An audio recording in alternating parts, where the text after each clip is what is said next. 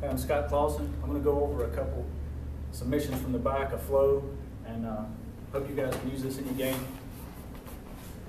Start out with the basic over under grip. I'm going to go for this choke, and he defends by dropping his elbow. I can't get this choke, I switch to number 2 right here. I go for this. If he's defending, holding my wrist, I still can't get this choke. I'm going to go to the side, hip out, leg behind the head, finish here. It's a good 1, 2, 3 combination.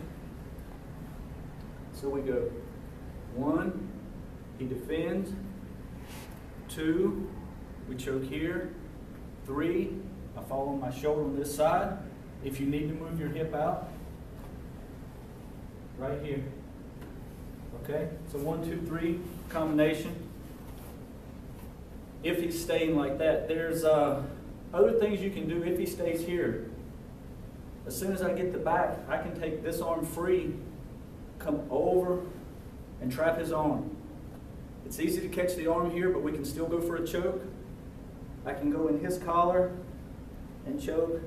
I can reach for my own collar and choke. Okay? As long as we keep this trapped, and of course the arm bar is there too. And starting out, so you have all these options from right here. You have the 1, 2, 3 here. If you don't feel comfortable with the choke, you can come over and trap. We can trap here, or you can pass here. A lot of options. You can use his gi, his cloth, you can get in, you can get your own, sorry. You can get all these chokes. It's a lot of options. It depends on his resistance, what he gives you. There's also a variation. If he doesn't stay like he is here, of course, he puts his weight on me. It's a good way to surprise the guy. So he puts his weight on me. I'm going to take my foot, right foot, here.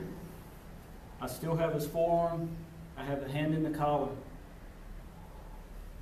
Keeping my weight on his head, shoulder, I switch my hips, head to the mat, and walk around. The grips, here. If you need to make more, you can tighten like this. Keep his hand. The second option,